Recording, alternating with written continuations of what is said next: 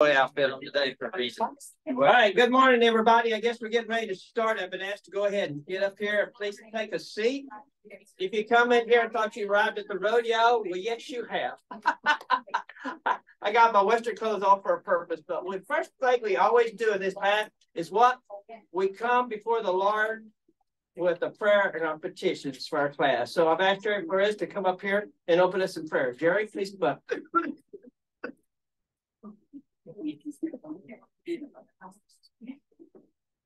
Hey everybody, how's it going? First of all, this is the day that the Lord has made. Let us be glad and rejoice in it. It's a beautiful day. Amen. And thank you, Jesus. We have been getting a lot of rain, but praise God that it was just a kind of like not really hard rain, but just rain. Anyway, Father God, we come before in the name of Jesus.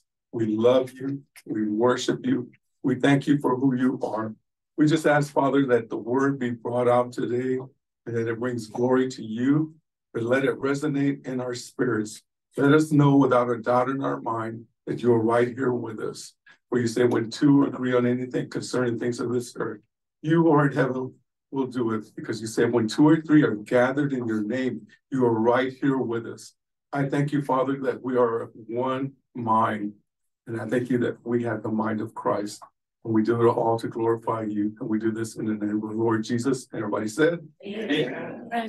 Thank you, Jerry. Thank you. Well, I dressed like this on purpose this morning because this coming Tuesday night, we'll be back in our book at 7 o'clock here. We had a great turnout last Tuesday. Good pizza, good fellowship. I think we had, 29 people here, 59 people on Facebook, and one of them. So we had a good turnout. This Tuesday night, we're going to have spaghetti dinner. And we're in chapter 2 of this book here, Christianity and Christians. I want you to look at this. This comes out of the book, okay? Juan, come up here. Juan is a lawyer. And I want you to look at this statement. It comes out of our book. And it says here, what's wrong with this world? And what's the answer? Like Jesus comes along and tells Moses, God told him, brother. What did he say? I am. Would you explain that, please? Well, it's basically accountability. Sometimes what's really wrong with the world is us. It's a very hard truth to swallow, but sometimes we are the problem, and that's a start, because then you start with fixing the problem. I think that's why all of us are here. That's Thank you, Juan. okay, Carl. it's life for you. Okay.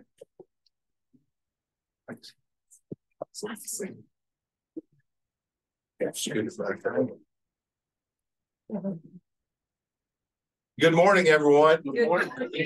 Glad to see you here. Glad to be here. So we've been going. This is our 10th lesson in the book of Genesis, and we're now finally past all the stuff that's not true, like creation by God and a global flood and all these things that happened. Now, I say that tongue in cheek. No matter what the world may say, God gives us in those first 10 chapters. This is like, to me, I was just thinking this week, the name of the book, Genesis, Beginnings, he explains everything. And so what we've looked at so far were really a lot of different instances of man's rebellion against God. Even in the garden, after he created all of the world, all the plants, all the animals, created Adam, then created Eve. In the garden, Adam and Eve chose to disobey God by eating the fruit from the tree of the knowledge of good and evil, the only tree in the garden that he said not to eat. Then we saw a different kind of sin. That was the first sin. That was a sin that impacted all of us, because the Bible says through Adam's sin, death reigned, and it came upon all men. And so it's only in Christ that we're able to break that sin that's in our lives.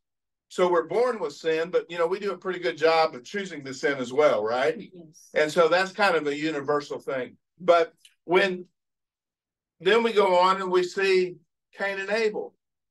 and we see Cain murder his brother, right? And then we see the wickedness of mankind go on, very much like we're talking a moment ago, until God brought the flood and he saved Noah, a righteous man, and his family.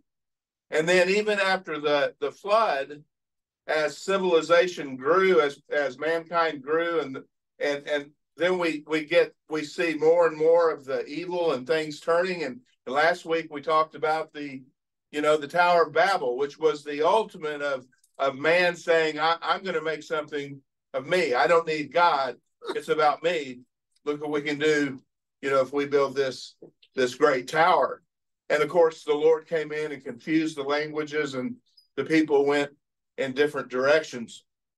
We didn't study it, but Genesis chapter 10, it may look like just a bunch of endless genealogies, and there are several in the Bible, and you get really caught up in so-and-so begat so-and-so. That's why I read the NIV. You can say, you don't have all the begats. But it really lays out the different people groups and where they went and where they migrated.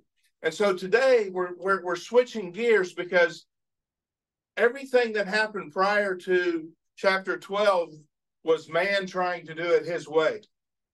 And so now in chapter 12, we come to the time when God calls Abram and begins the process of reconciling man to God. And I don't mean began it, because he said even in the garden, remember when with Eve and the serpent, he told the serpent, her seed will crush your seed, right? So there was a prophecy even in the very beginning, even when the first sin happened, God said that he had a plan. But now we're going to begin to see how it works out in human lives. And it happens with the call of Abram. Now, to understand chapter 12, let's look a little bit at the end of chapter 11, because it kind of gives us some context. Look in the second half of verse 22, or verse 22. This is the account of Terah. Terah became the father of Abram, Nahor, and Haran. And Haran became the father of Lot. And while his father Terah was still alive, Haran died in Ur of the Chaldeans, in the land of his birth. Abram and Nahor both married. The name of Abram's wife was Sarai, and the name of Nabor's wife was Milcah. I'm using somebody else's glasses. I don't usually mess up more than twice. But with somebody else's glasses, it's 3 times. So she was the daughter of Haran, the father of both Milcah and Iscah. Now Sarai was barren, and she had no children. So verse 31 says, Terah took his son Abram, his grandson Lot, son of Haran, and his daughter-in-law Sarai, the wife of his son Abram, and together they set out from Ur of the Chaldeans to go to Canaan. But when they came to Haran, they settled there, and Terah lived 205 years, and he died in Haran. Now look at verse 12, because now we're going to see the covenant that God makes with Abraham. The Lord said to Abram, leave your country, your people, your father's household, and go into the land I will show you. I will make you into a great nation, and I will bless you. I will make your name great, and you will be a blessing. And I will bless you, and I will bless those who bless you, and whoever curses you, I will curse. And all the peoples on the earth will be blessed through you. So we're going to look at this, because this applies to them, this applies to us, and it's very exhaustive in what the Lord said there. But I want you to notice just a couple of things getting into this. One is, back in the 1600s, 1700s, 1800s, people would mock this passage and say, I'm talking about educated people that had gone to universities. Europe had a very strong university system all during those centuries that I told you. I had a professor at Dallas Baptist University that ended up teaching at Baylor at later, and his name was Dr. Parker, and he went to the University of Basel in Switzerland. And he went into one of those courses before he did his coursework where they start writing on the board and there's no English at all. Everything was, in this case, was in German. And so immediately I mean, it's sink or swim. You just get totally immersed in it. And you know, he tells the story one time he went in to a bakery and he asked for some sliced bread. And the girl went, and she went, and then the manager was walking up and he said it again, and she kind of got embarrassed and started laughing, and they finally got him to understand that instead of asking for sliced bread, he asked for circumcised bread. And so you see the whole nature of the language and stuff. But one of the things that he told me, and he hasn't passed yet, but he's in his 80s now. But all through that time, theology was called the queen of the sciences. So theology was even higher than any of the physical sciences. It was higher than philosophy. It was the apex of education. But one of the things that happened during this time is a lot of the unbelievers would say, oh, that's just another one of the stories, like the first 9, 10 chapters before it, 11 chapters before it. You know, it didn't really happen. It's just myth.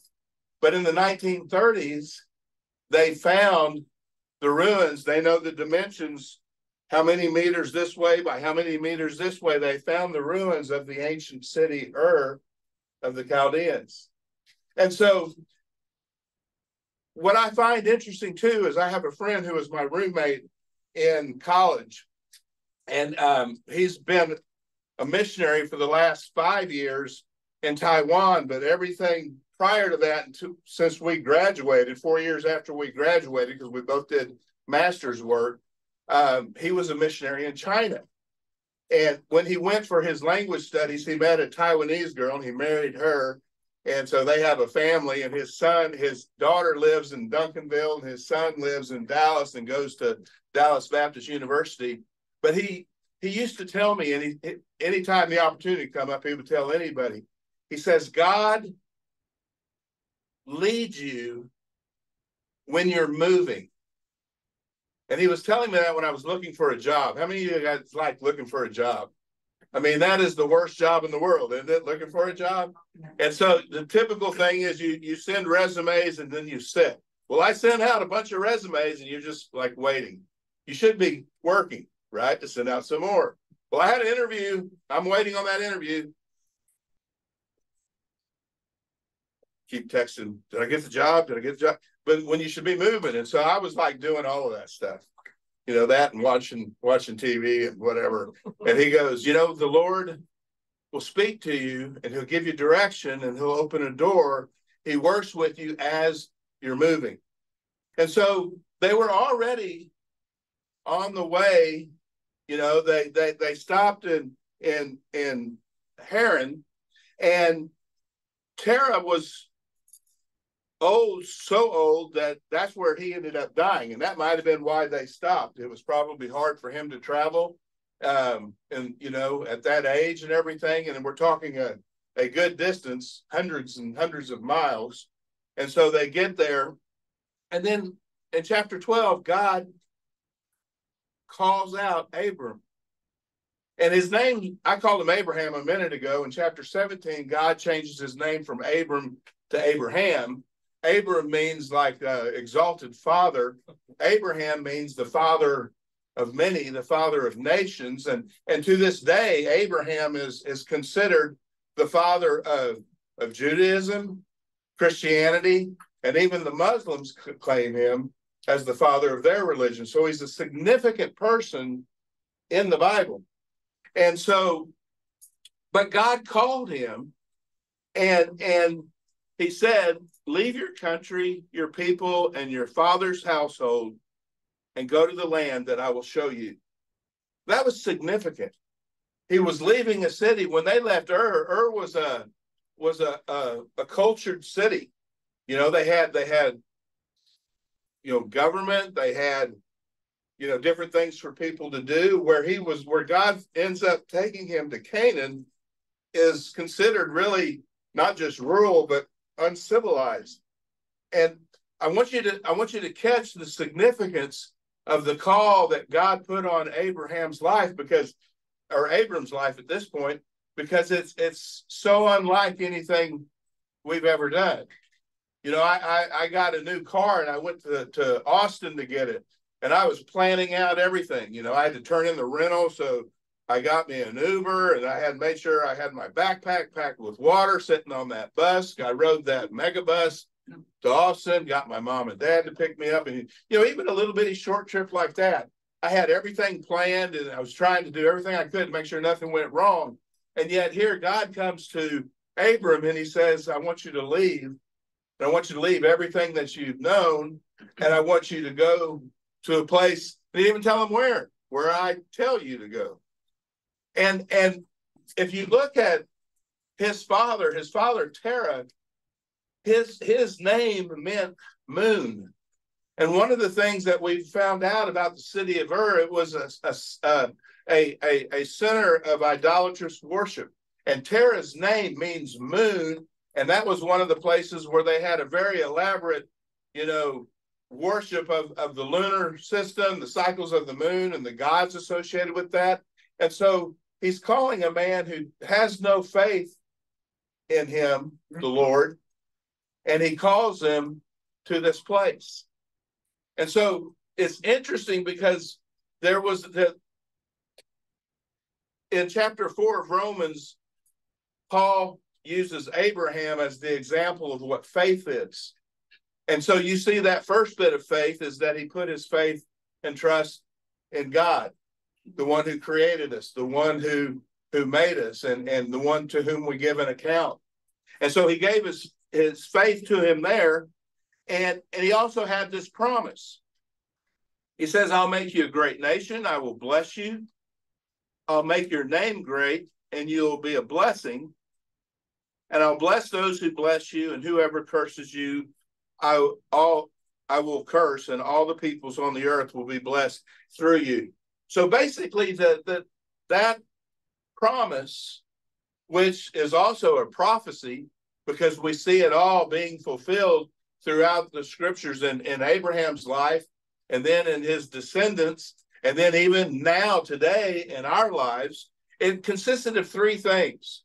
It was the legacy. Well, first it was the land, the legacy, and then the Lord. And we'll look at that as we go through.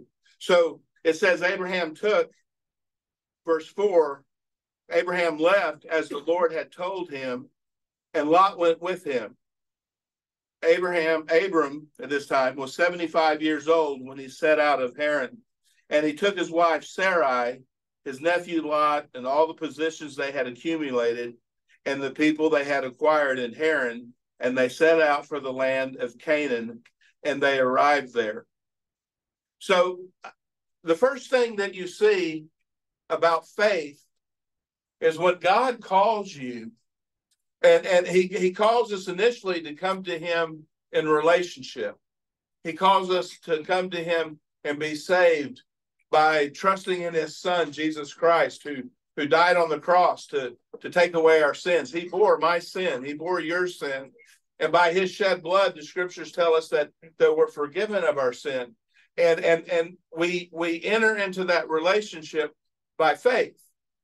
Compare that to chapter 11 last week, when they were trying to do everything by self. They're trying to create their own name, right? Their own worth, their own righteousness, their own desires, their own agenda. Everything was self. And then put that with just our lives day to day. When we have problems in relationships, we have difficulties with people at work, that word self is somewhere in the mix, is it not? Somebody's got their own agenda. Somebody's got their feelings hurt. Somebody, it's me, it's mine, it's self. And so the first thing about faith is that it requires an obedience to that call. Did you notice it says in the English, it says, so Abraham left. Well, that word left, when it's translated in the Hebrew, it's like, get yourself out. You go out. So the emphasis is not just on the leaving part, the left part. The emphasis is on the you part. You are the one that I'm calling. You are the one that I'm telling to leave. And immediately he obeyed. And so we see that faith in the Lord is always trusting and obeying. And I want you to see and to realize and to try to imagine what that must have been like for him.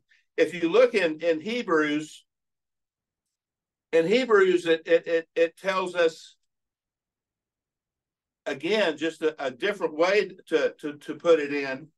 It says, by faith, Abraham, when called to go to a place that he would later receive as his inheritance, obeyed and went, even though he did not know where he was going. By faith, he made his home in the promised land like a stranger in a foreign country. He lived in tents, as did Isaac and Jacob, who were heirs with him of the same promise. For he was looking forward to the city with the foundations, whose architect and builder was God. So the New Testament is interpreting what happened in Abraham's life. And I think it's interesting that even Abraham, as God called him and he obeyed, and he's moving, and he gets to the land of Canaan. And can you imagine what it's like when he finally gets there? He looks around and he sees the Amorites, and he sees the Hittites, and he sees all these other people that are already living there. And yet he knows, because what's going through his mind is God said, I'm giving you everything that you can see. And then a little bit later in the story, we're not going to read it today, but a little bit later, they've got so many possessions, and the Lord had blessed them, because there's always blessing that comes with obeying the Lord. Do you hear me? Yes.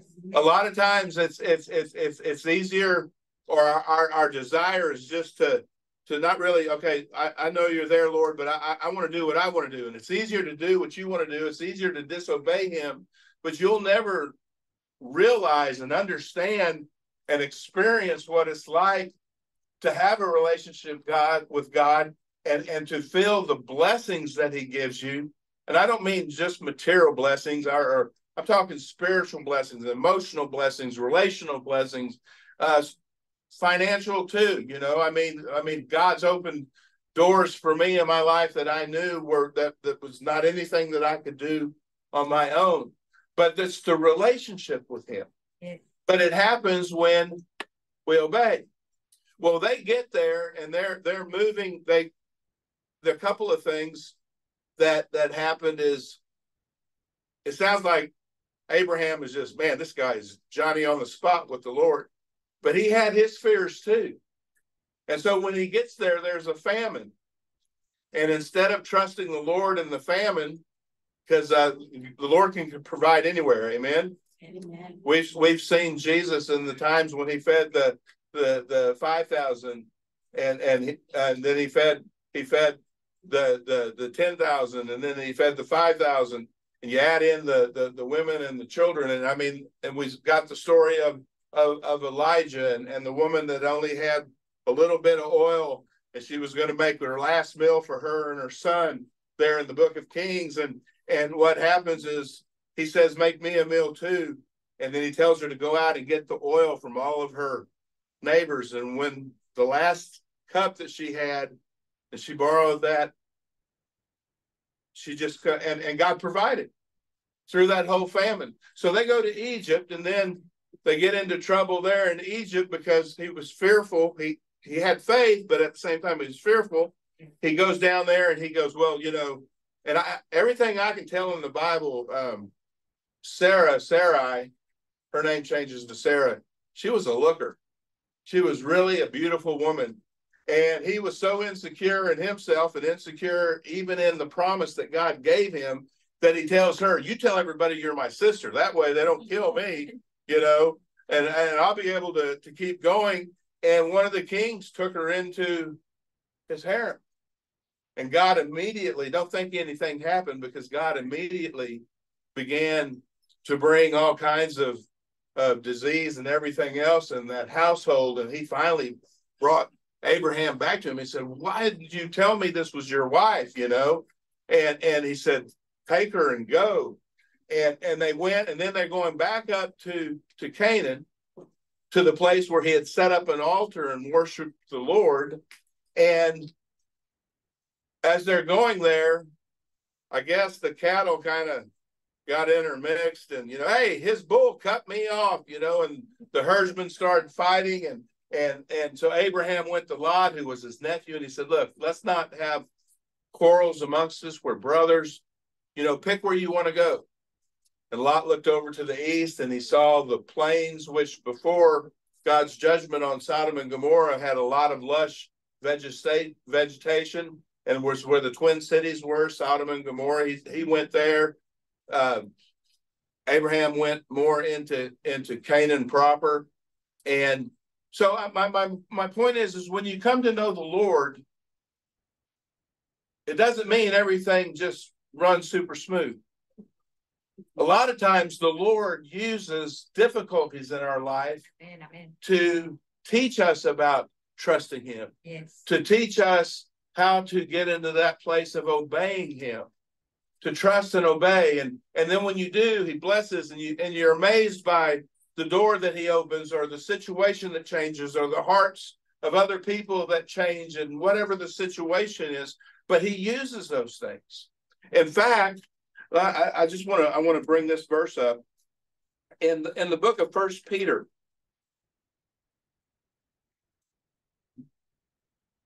It says,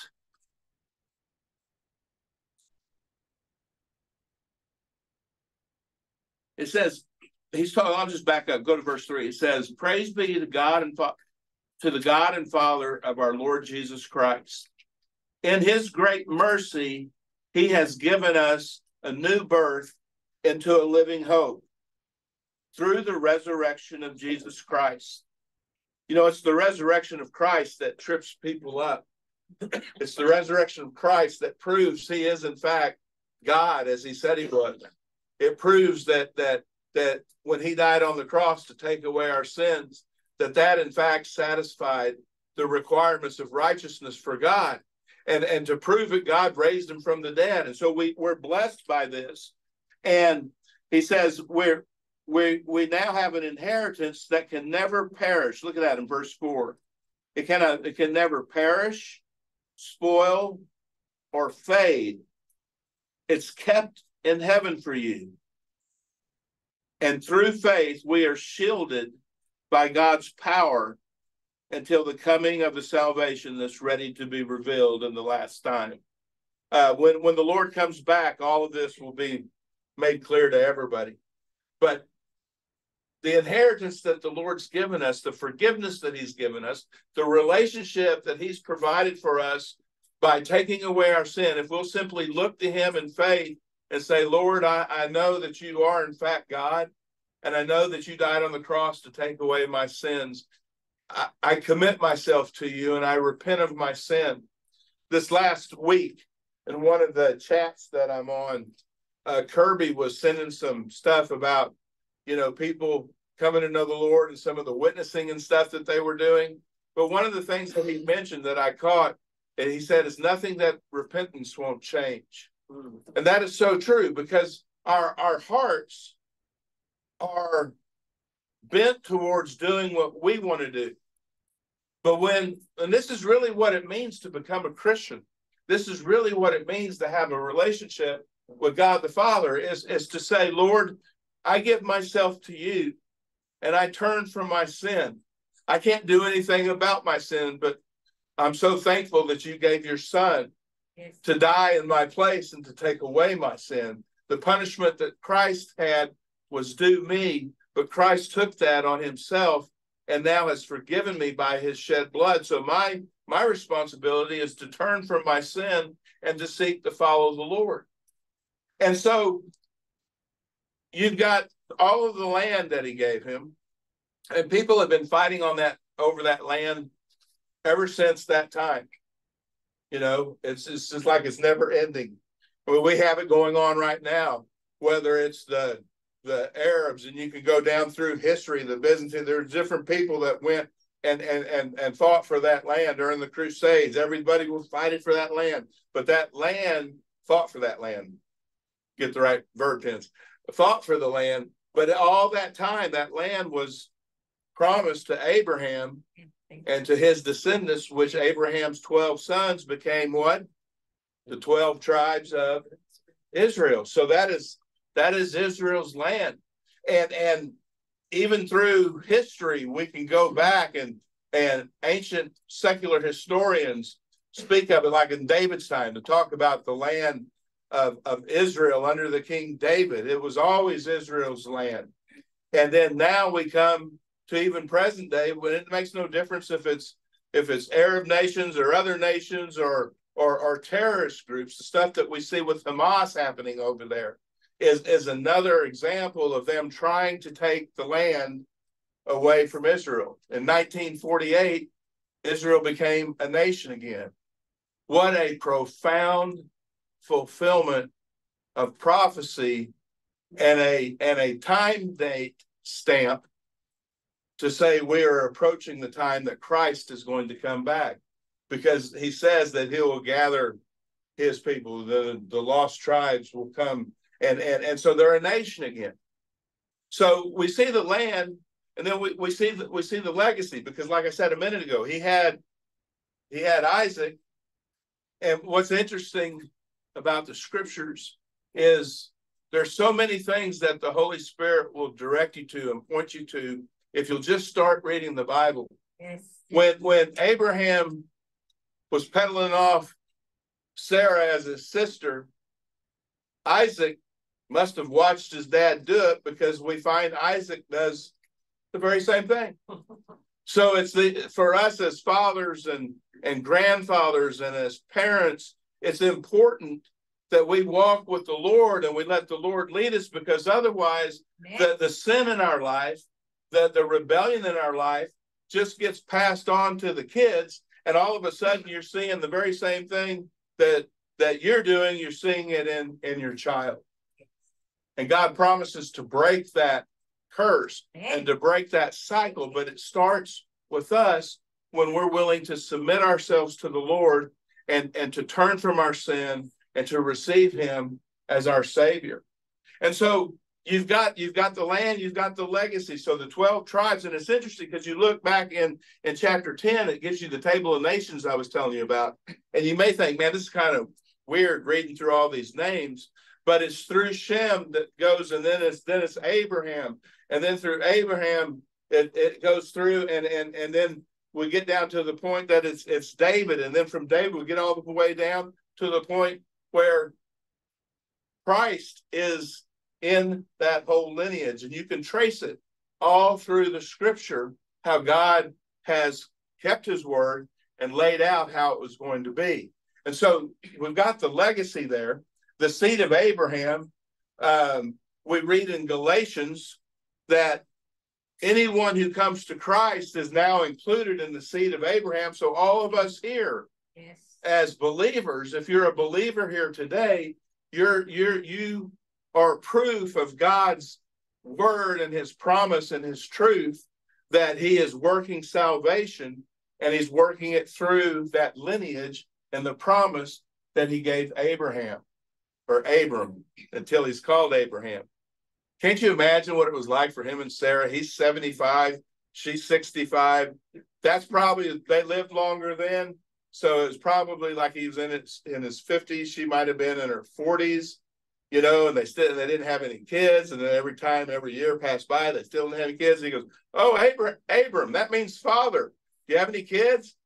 "No, I got a dog though," you know, and I mean, he's a dog parent, but he still trusted the Lord even when he got fearful. And next week we're going to talk about even another fearful thing where he got impatient and he took things into his own hands, and it's a great study. But So we've talked about the land, we've talked about the lineage, and now we talk about the Lord. Because it is through these promises and this covenant that he made with Abraham that we come to the place where Christ came. And just like Abraham left the place where he was and left everything behind to go to a place that he didn't know, the Lord left every place that he was in glory and entered into human existence and took on a frail human body like you and I have. And he humbled himself, it says in Philippians, and he humbled himself to the point of death. And therefore, in his obedience, God raised him up, and he is our Savior.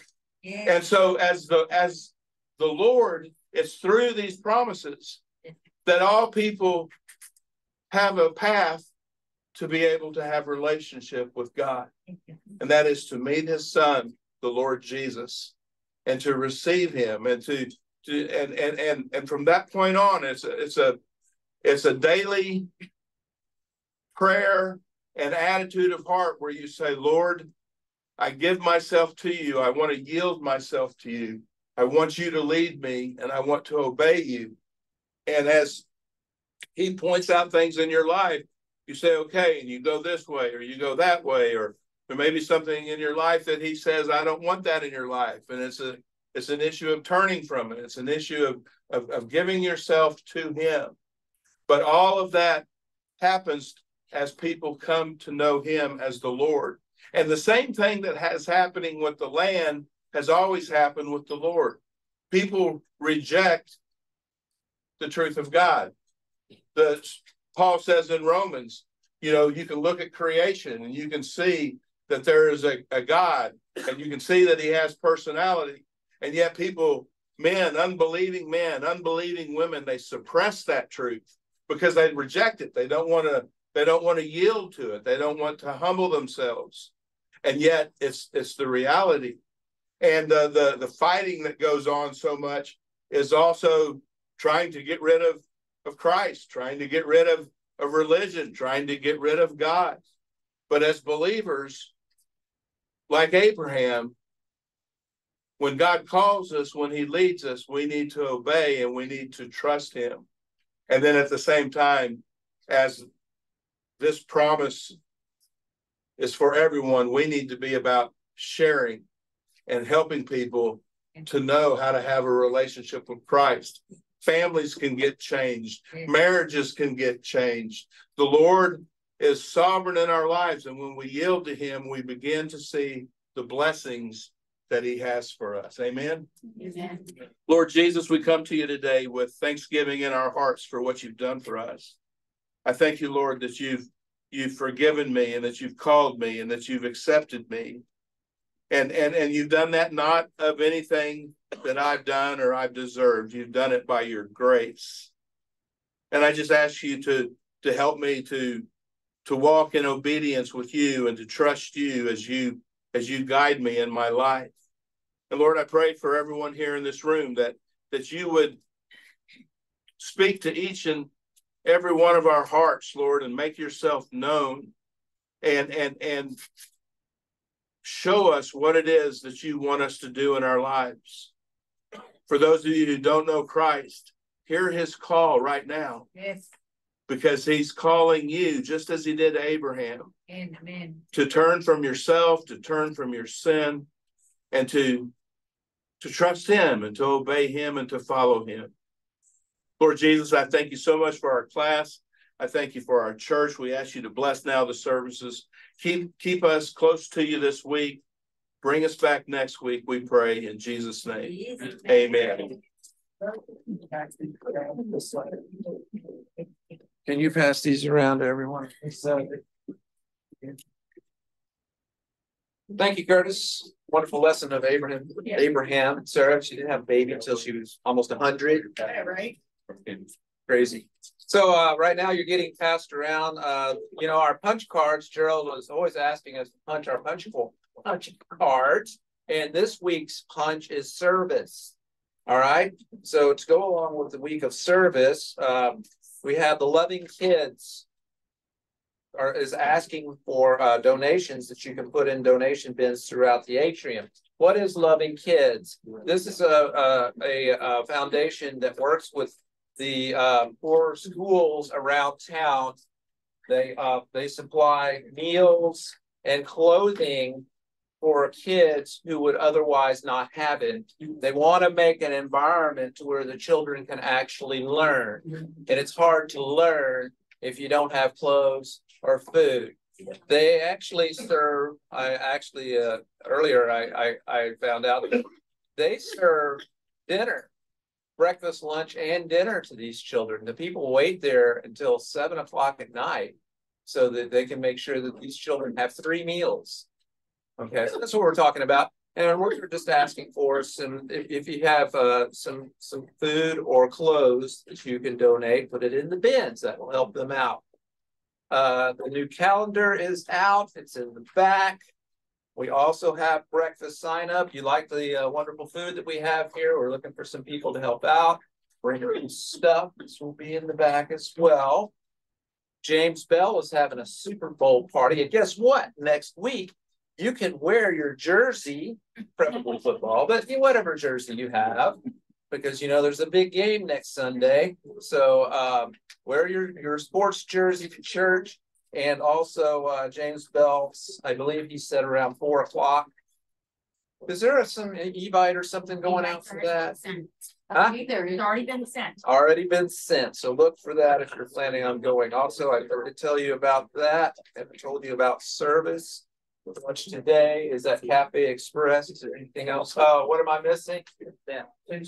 Tuesday, dinner is Christianity for people who are not Christian. Where's that at? Right here. Spaghetti dinner for everybody. And you get a spaghetti dinner with French bread, garlic bread.